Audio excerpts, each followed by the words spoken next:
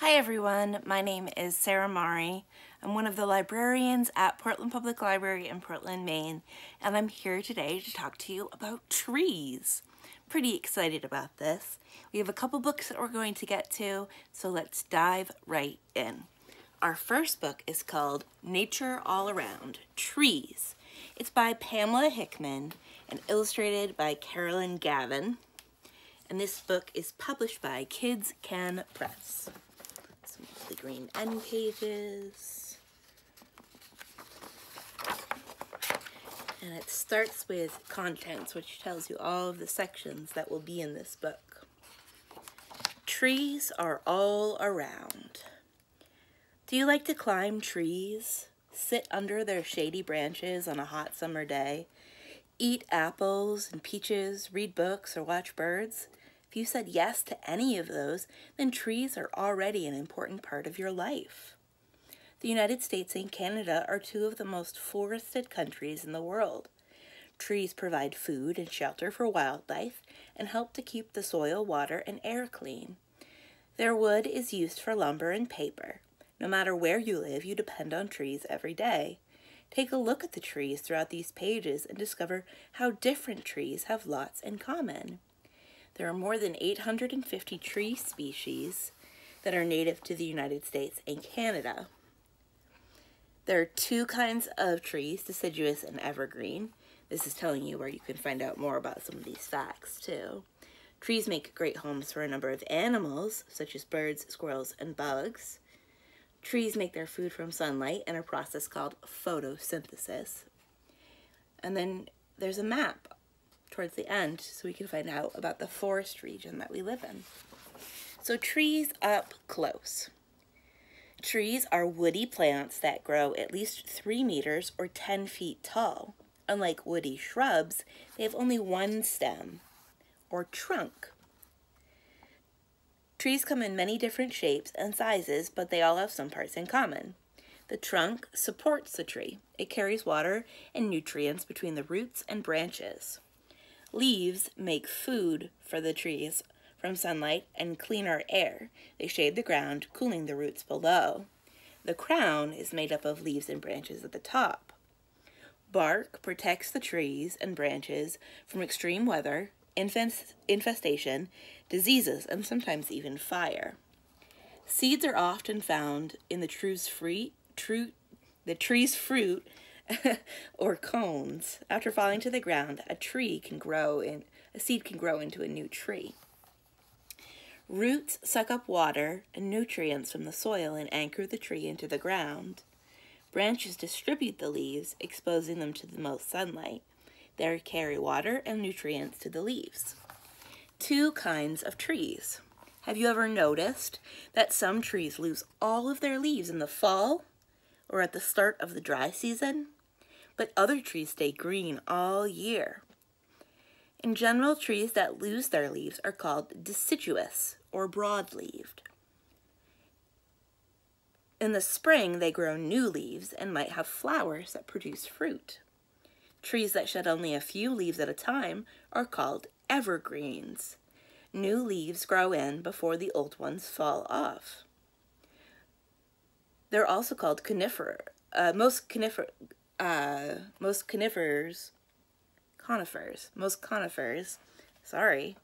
are a type of evergreen that have needles or scales and cones. Many cones will open so that their ripe seeds can blow away. When it rains, the cones close to keep the seeds dry. So here is a white oak, that's a deciduous tree. Here is an Eagleman spruce, that's an evergreen tree. And then there are strange trees. Large trees are two kinds of trees at once. They are coniferous because they have cones instead of flowers. But they are also deciduous since they lose all of their needles in the fall and grow new ones the next spring. In the southern United States, some palms and yuccas grow close to tree size, but they are more closely related to grass than trees that you'll find in this book. Looking at leaves. Leaves come in all different shapes and sizes, and they are important in identifying trees. Some leaves are whole or undivided. They are called simple leaves, like this shape here. Compound leaves are divided into small parts called leaflets, like this one. And those are the different leaflets. Use this page to identify the different trees in your neighborhood by looking at their leaves. An ash tree, so like a compound, you can see it has kind of a long, skinny shape. A white birch is a simple one that's rounded. American sycamore is simple, and it is this kind of pointy shape like this. But you also have a red oak, which is simple, just one leaf. But you can see all of these parts of the leaf that's, they're all connected, so they're all one leaf. Not leaflets, but they are shaped like that, and that's what an oak tree is shaped like. This is sumac, weeping willow. There's a maple, specifically a sugar maple. These are hickory, linden, mesquite. Why are leaves green, though? That's the question on the next page. A tree's green leaves are filled with a chemical called chlorophyll. When sunlight hits a leaf, the chlorophyll absorbs the red and blue light, but it reflects the green part of the light spectrum. You see reflected light, making the leaves appear green. Chlorophyll plays an important part in making food for the tree in a process that's called photosynthesis. Photosynthesis at work. The chlorophyll in leaves uses energy from the sun, water from soil, and carbon dioxide from the air to make glucose, or sugar, to feed the tree. Here's how it works. Roots absorb water from the soil, which travels to the leaf. Light energy from the sun is absorbed into the chlorophyll in the leaf, and carbon dioxide from the air enters through tiny holes in the leaf called stomata. Energy plus chlorophyll plus carbon dioxide plus water equals glucose, or sugar, that's the tree's food, and oxygen, which is released into the air. A tree's energy comes from a process called respiration. It involves combining glucose from photosynthesis with oxygen and releasing carbon dioxide. This is the opposite of what happens in photosynthesis. Another difference is that trees respire all the time, even in the dark, or they'll die, whereas photosynthesis cannot happen in the dark. When leaves take in air during photosynthesis and respiration, they absorb gas pollutants such as ozone, sulfur dioxide, nitrogen oxide, and carbon monoxide. A leaf surface can also trap tiny pollution particles, removing them from the air. In this way, trees help keep our air clean. A tree's life. This is about the life cycle of a tree. Most trees start out as seeds. These seeds come from the fruit or cones of their parent trees. Wind, water, birds, or other animals can carry seeds to a new place to grow, where it waits for the right conditions to germinate or sprout. Watch as this red maple seed turns into a tiny tree in 4 to 6 weeks. The seed coat, or outer shell, softens. As it absorbs water, the seed cracks open to release the plant inside. A tiny root grows down into the soil. It absorbs more water to help the tree grow. 2 cotyledons, or leaf seeds, sprout. They provide the first food for the growing plant. As the cotyledons shrink and form a pair of new true leaves at the top of their shoot. The stem continues to grow from the tip, and more pairs of leaves grow out of it. You can start to recognize a small tree. Aging a tree. You can tell how old a tree is when it was cut down by looking at its stump. Wet the stump to reveal a pattern of light and dark rings. The light rings show the fast spring and early summer growth. The dark rings show the slower growth of late summer and early fall. In most cases, each pair of light and dark rings counts for 1 year of growth. So here's the bark on the outside, but then you can see the light rings and the dark rings. So together, that's 1 year.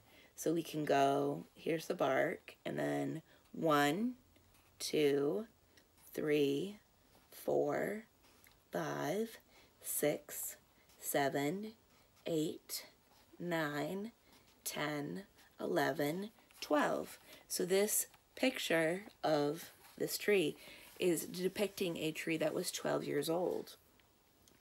I think that it's also interesting. You can tell that some of the rings are bigger than others, and it doesn't mention this in the text, but a really big ring can mean like a really good spring for growing. Lots of food, lots of water, whereas a skinnier ring can mean that the tree was not able to get as many nutrients that year and didn't grow as much. Life after death. As strange as it may sound, a dead tree is often very much alive with unseen activity. When a tree dies and falls to the forest floor, it becomes a new habitat for an amazing array of plants, animal, and fungi. Different species live on top or underneath a log, under the bark, or in the wood. Some animals, such as woodpeckers, just visit to feed on the insects living in the log. Trees in spring. Although trees have buds all winter long, you sometimes only notice buds once they start to get bigger.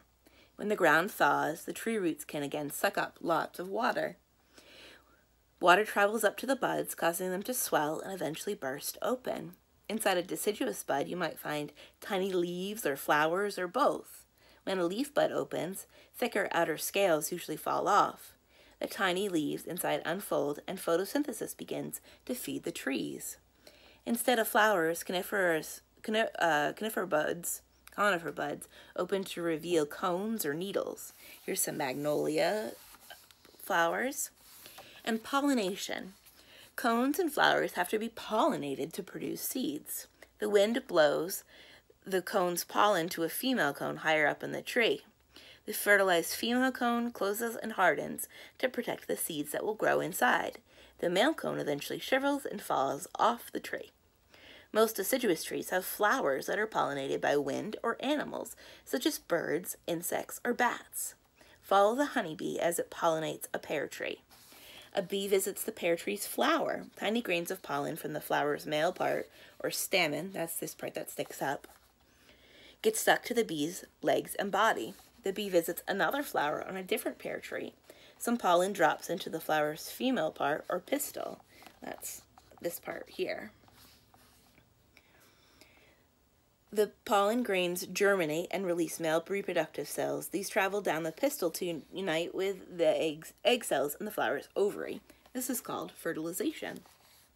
Once the flower is fertilized, seeds will develop inside the ovary, and the rest of the flower falls off the tree.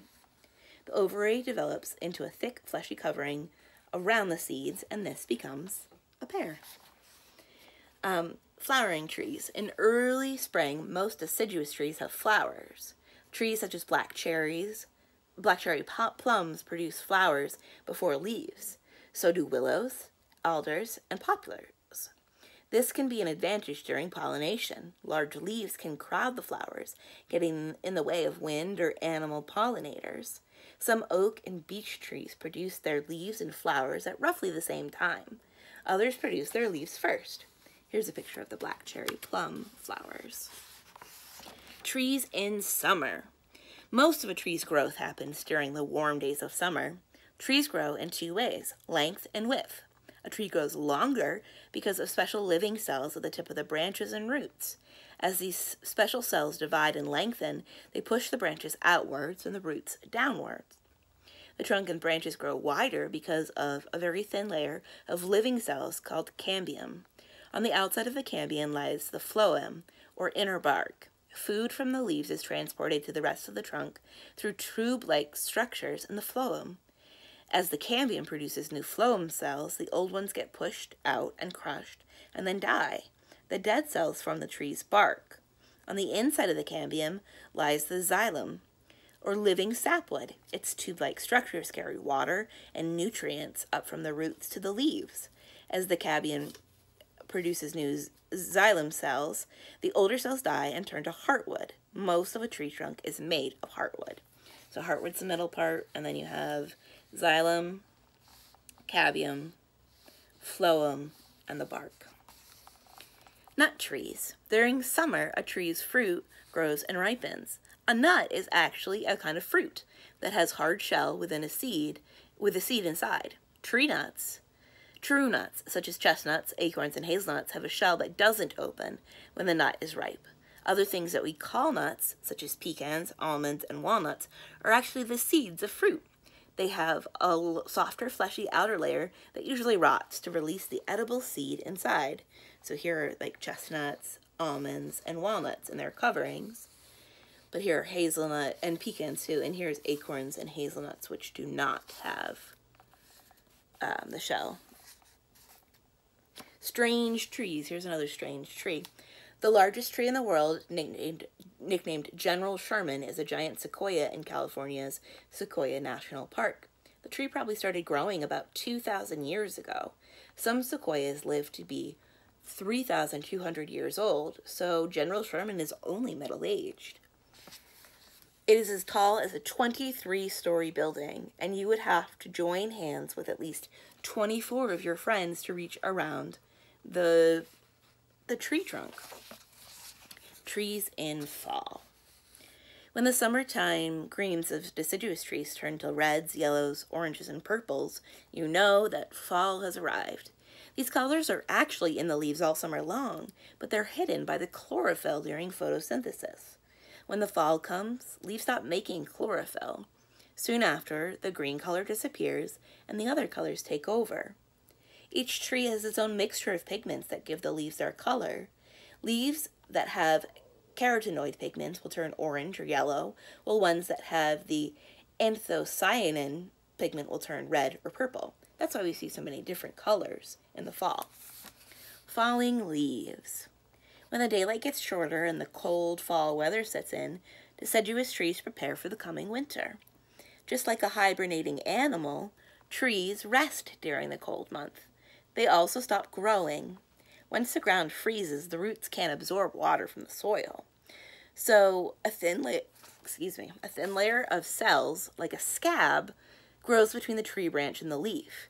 Each leaf is cut off from the tree's supply of water and nutrients, and eventually the leaf falls off the tree. You can see there's like the scab there. Unlike deciduous trees, evergreens keep their needles all year round. A thick, waxy layer covers the needles and prevents water loss during the colder months. As long as an evergreen has some water and sunlight, it can undergo photosynthesis. But in late fall, when the water in the ground is frozen, evergreens go dormant until the warmer weather resumes. Strange trees.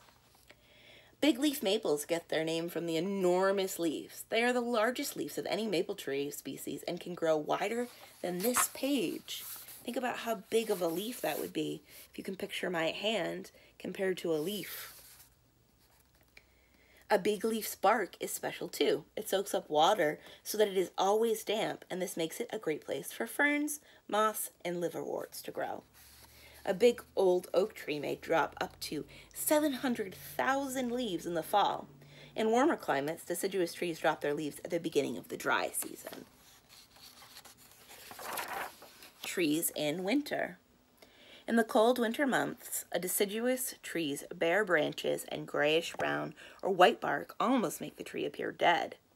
If you take a close look at the branches and twigs, though, you will see tiny buds at their tips and along their sides. Here's some of those the bumpy ring is where the twig started growing last spring. The distance to the end of the from here to the end of the twig tells you how much it has grown. These buds are like little packages full of next spring's beautiful leaves and flowers. Buds come in all sorts of shapes, sizes, and textures. Many buds are sticky with a waterproof resin that keeps the new leaves inside warm and dry. Sweet sap. I bet we know what this is about. In the United States and Canada, sap from sugar maples is used to make delicious maple syrup in late winter and early spring. The sap will start to flow when daytime temperatures are warmer than 32 degrees Fahrenheit or 0 degrees Celsius. But nighttime temperatures are below freezing, which is the same temperature, below 32 Fahrenheit or 0 Celsius. After the sap is extracted from the tree, it must be boiled for several hours. As the water evaporates, the sap becomes darker, thicker, and sweeter as it turns into syrup. Cold requirement. Not only can trees survive a cold winter, but they need the cold before they can grow again in the spring. Each species requires a certain number of cold days during the winter. The tree can only start to grow and flower again in spring once it has met its cold requirement. This helps protect the tree from flowering too early in the spring, when cold weather could kill the blossoms. When winter days feel warmer but the nights are still freezing cold, sometimes cracks appear on the tree with thin bark. The bark and inner wood expand a little in the warm sun, especially on the south or west side of the tree. When the sun stops shining, the bark cools quickly and contracts faster than the inner wood. This can cause a crack. The colder the night, the bigger the crack. On really cold nights, you might hear a loud bang when the tree contracts. Forest regions. If you were walking through a forest on the west coast of British Columbia, you would see different trees than someone hiking in a forest in Florida. So if you were hiking over here versus over here. Look at the map to find the region where you live. So we live in Maine. It's this sort of yellow color here you can see. There are lots of different colors, but this one is northern. We live in the northern region. That makes sense. The main tree species, not Maine like our state, but Maine as in usual, are white pine, jack pine, red pine, eastern hemlock, white spruce, black spruce, balsam fir, yellow birch, sugar maple, trembling aspen, big-tooth aspen, and American beech. I feel like I've seen all those trees before.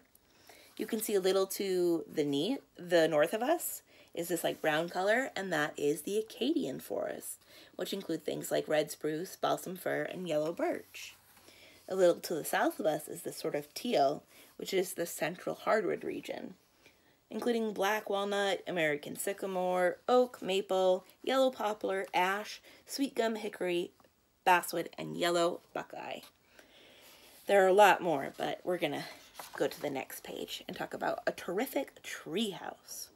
Trees make terrific homes for many animals, from tiny insects to birds to mammals such as squirrels. A place where an animal lives is called a habitat.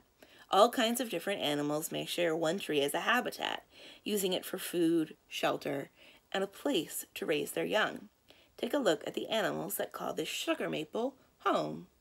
Many bird species, including a white-breasted nuthatch and an evening grosbeak, nest in tree holes or build their nests in the branches. They feed on the tree's seeds, sap, and buds, or at the insects that also live in the trees.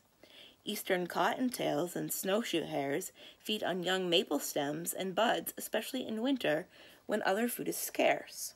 Porcupines climb into the tree and eat the inner bark during the winter months. White-tailed deer and moose eat seedlings, green leaves, and woody stems. Red squirrels feed on seeds and buds, and they also lick up sap from sapsucker holes. A variety of insects live and feed on the sugar maple leaves, including the Cecropia moth, the gall midgets, and snout beetles. A yellow-bellied sapsucker is a type of woodpecker, and it drills a distinct pattern of shallow holes in the bark. The holes fill with sap, and the bird laps it up with its brush-like tongue. Many other insects, including ants, wasps, and sap beetles, are attracted to the sap wells created by the sapsuckers. Honeybees feed on flower pollen. Beginner tree watching. Tree watching is a great year-round hobby no matter where you live. Choose a tree in your neighborhood and watch it through the seasons. You can draw pictures or take photos and make notes of how the tree changes. You can use a checklist like this and a field guide to help you identify your tree. So you can look at the silhouettes or the general shape, like this one, which is like a column, so it's called columnar, round, weeping, pyramid, or this one, which is shaped like a vase. Is the tree wider at the top or the bottom? Is the top pointed or rounded? Does it have branches all the way down the trunk? Leaves, are they broad and flat? Do they have needles or scales? If they're broad and flat, what shape are they? Palmate, palm-shaped. Lanceolate, spear-shaped. Ovate, egg-shaped. Spatulate, spoon-shaped. Cordate, heart-shaped. Are they simple or compound? If they're compound, do the leaflets grow opposite? See how they're all pairs? Or together, or alternate? See how they go one and then the other? What color are the leaves in each season? Flowers, cones, and fruits. Does the tree have cones? What shape and size are they? Where do they grow? Here's some white pine cones and some jack pine cones. Does the tree have flowers? What color, shape, and size are they? Here are cherry blossoms and yellow poplar flowers. What color is the ripe fruit? Is it hard like a nut or soft like a cherry? Here's an acorn, a gala apple, and an apricot. What size, shape, and color are the seeds? Bark. What color is the bark? Is the bark rough or smooth? Is it scaly, stringy, flaky, peeling, or ridged? Buds. Are the buds pointed or rounded? Are they sticky or dry? Do the buds smell? Do the buds grow opposite or alternate like this? Some things that are good to have for a tree watcher include binoculars, camera, a field guide, a notebook, and a pencil. More strange trees. Woohoo! Trees with needs. In southern Florida, the mangrove tree. A mangrove's roots grow underwater, so the tree must send up special breathing roots that poke up above the mud at low tide. These roots are called knees, and they take in oxygen and other gases from the air and send them down to the buried roots. Toxic trees. This is called the manchineel tree. All parts of the dangerous manchineel tree contain poisonous chemicals, and the rain, sap from the tree, can drip on your skin and cause a blister or a painful sore. The tree's fruit are called death apples, since they're toxic to anyone who accidentally takes a bite. Bean trees. American Midwest. This is also in Florida, by the way, this one. Beans don't usually go on trees, but northern catalpa trees produce bean-like seed pods that can be 20 inches long or more. These beans are not for eating, just for growing more trees. Camouflage trees, southern Ontario and the eastern half of the U.S., south to Florida.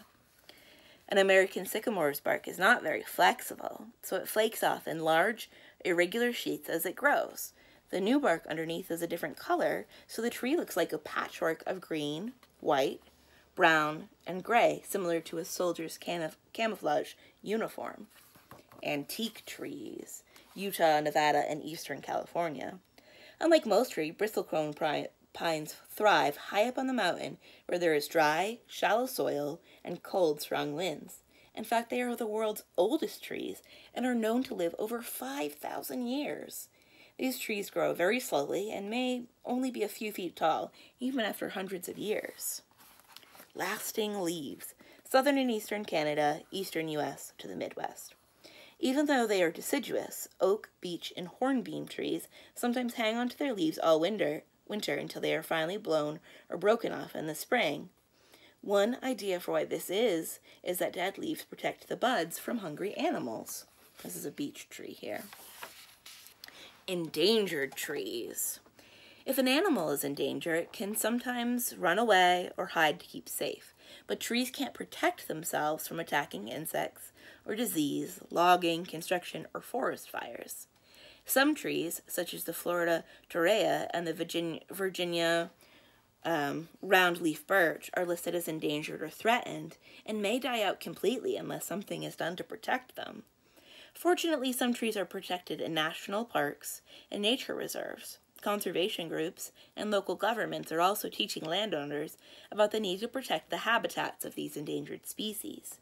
You can help protect the trees in your neighborhood and across the country by following a few simple steps. Don't pull off a tree's bark or carve into it. The bark shields the tree from insects, fungus, and diseases that can hurt or kill the tree. It also protects the cadmium, xylem, and phloem so that the water and nutrients can flow. Host a fundraiser for a conservation group that protects trees. Have a tree-themed bake sale or sell tickets for a guided hike led by a naturalist, a nature expert, through a local park or forest. Reduce, reuse, and recycle products made from paper by asking your parents to buy recycled paper, not using a lot of disposable plates or napkins, choosing products without a lot of packaging, recycling newspapers, writing in computer paper and cardboard, and writing or printing on both sides of the paper. Plant a tree. Planting a tree at home or school is a great activity for Earth Day or Arbor Day.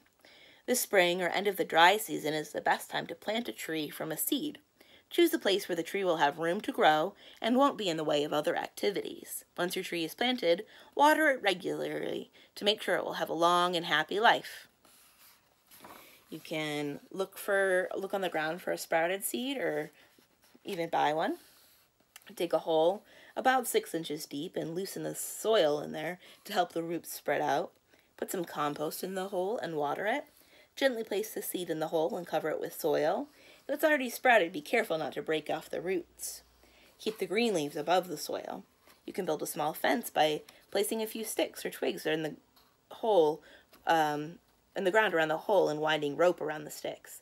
This will help animals and people keep away from the tree. If you're planting the seed in a flower pot, put gravel at the bottom for drainage. As your tree grows bigger, it might need a wooden stake to provide support for its trunk. And that is the end of this book. Now we're at the glossary, which defines some of the words that I said.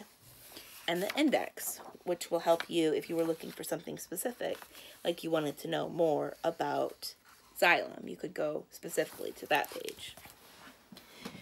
So that's the only book we're going to read today, but we're going to talk about 2 more books real fast. The first one is called Celebrities, Historic and Famous Trees of the World. This is by Margie Preyes and illustrated by Rebecca Gibbon. And the really cool thing about this is it tells you about cool trees, one of which was even mentioned in that other book. So this tree right here, General Sherman, we were talking about, is that this tree is the biggest one in the whole world. But there are all kinds of cool trees in here, including the oldest tree. This is the tallest type of tree. Huge, wide trees. Interesting trees that have knots and branches. Trees that grow in interesting places or have unique features to them. And lots of other cool things. These are famous trees. You can check this book out. And it was mentioned a little bit in that book, but did you know that trees can help keep the environment clean? So this book, called Deep Roots, How Trees Sustain Our Planets by Nikki Tate, explains how trees can help clean the earth, the air, how they can protect water, and even more. So I really suggest both of these books if you were interested in those trees. My name is Sarah Mari. I'm one of the librarians at Portland Public Library in Portland, Maine. Thank you for listening and learning about trees, and I hope to see you again soon.